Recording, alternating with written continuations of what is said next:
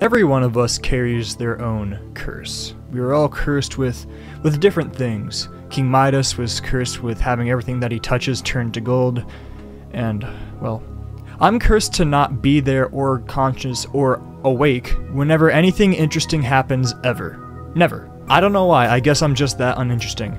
But something so significant happened, and I was not made aware of it until, like, the next day. And not, like, the next day, I mean, like, 24 hours later next day. And it's something I'd like to talk about, because it's something that literally made history. And I'm, of course, talking about the most recent computer crash. You see, if you were on a computer and you were met with a strange blue screen of death a couple days ago, it's because of this crash. Because of this thing that happened. And the details of it are so strange because it is very ironic. So essentially what happened, at some point during the day, a lot of people all over the world were met with a sea of blue screens all over the computers. And these were typically for people who were at work. So if you're on your computer, you were working, no more work. You're done. Bye, go home. And this wasn't just seen at like office jobs either. It's not just those lousy salesmen trying to reach their commission cap. No. This was over multiple different businesses, including airports, which is probably the most important one, because anytime that, well, you know, airport stuff is done,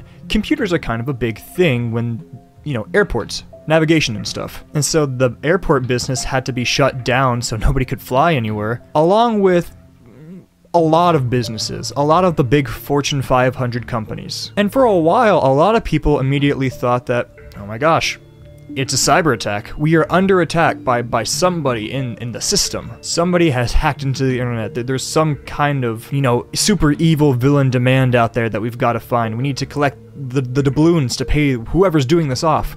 The thing is, though, is that that is not the case, and the reason for the crash is significantly more stupid, because it was done by a tech company whose job is to protect people from malware. And that company is... Hi, I'm editing this. It's late. I made a mistake in this entire video. It's too late to go back and re-record it, but the company is CrowdStrike. It's CrowdStrike that did it. I've been saying the wrong company name because I'm an idiot. I'm a little silly. We're gonna go back. I'm just gonna keep putting it in each time. So if it looks a little weird and choppy, that's why. This is a security company that a lot of the big Fortune 500 companies use because, you know, big company, lots of moolah, needs to be protected. And so this is like a super secure company where they like super protect your data, everything that has to do with, you know, business and being online and with your computers. So this is a company whose specific goal is to protect your computer from malware to a very high degree. And this is a company that obviously has a really good reputation because a bunch of really big company, a lot of companies in the Fortune 500 use this service and use this company. So what went wrong? Did they finally decide that they had enough and that they want to see the world burn instead of trying to fix it? No. They didn't pull a barnacle boy and try to join every villain as lemons.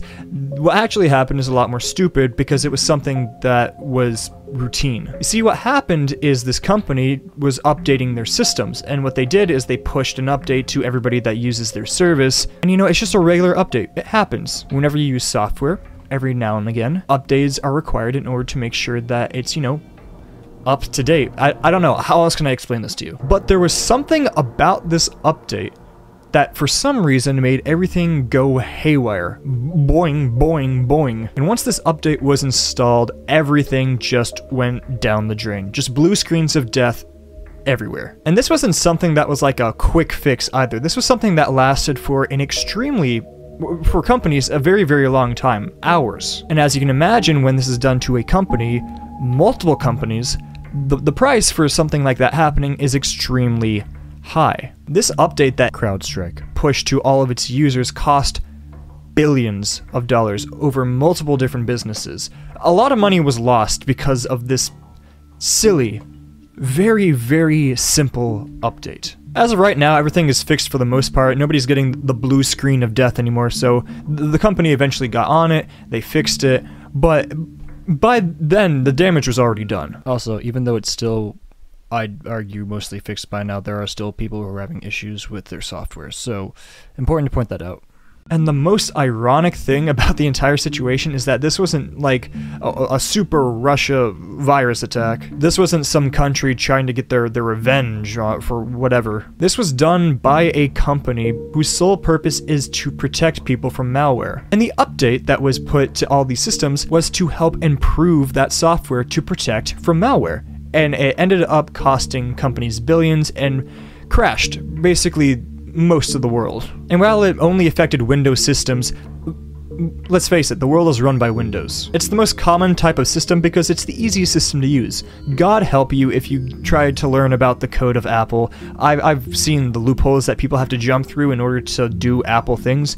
It's not pretty. That's why a lot of people use Windows. So if you're wondering why you can't get a game on an Apple device, now you know. Because Apple makes it impossible because they like to see you suffer. But I'm getting ahead of myself, so let's get back to this crash. The thing about this crash is that it's really, in hindsight, kind of scary because it brought companies, multiple companies, to their knees because of one update. Something that was supposed to be a very, very simple thing to do. Update, done, get about your day. But instead, it caused everything to crash. And I also think it's really interesting that all of these companies decide to put all of their eggs in one basket with this specific company.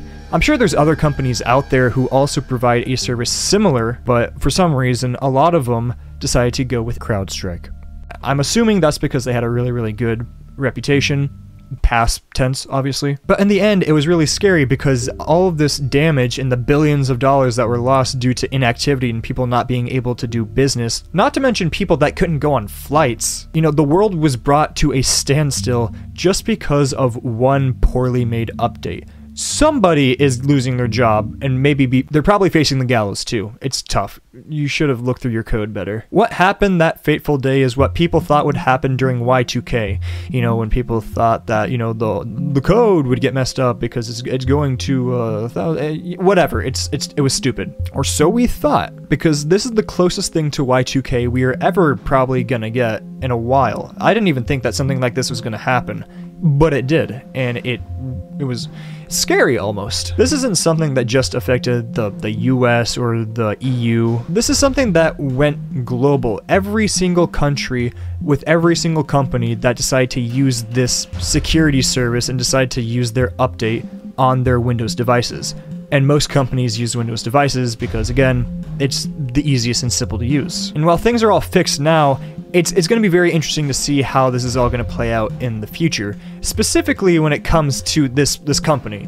I'm pretty sure that company's reputation is now kaput. Because when you trace all of those billions of dollars that were lost, it all goes back to that one specific company. A company whose reputation was so stellar that multiple big Fortune 500 companies decide to use them. Hey, I trust you.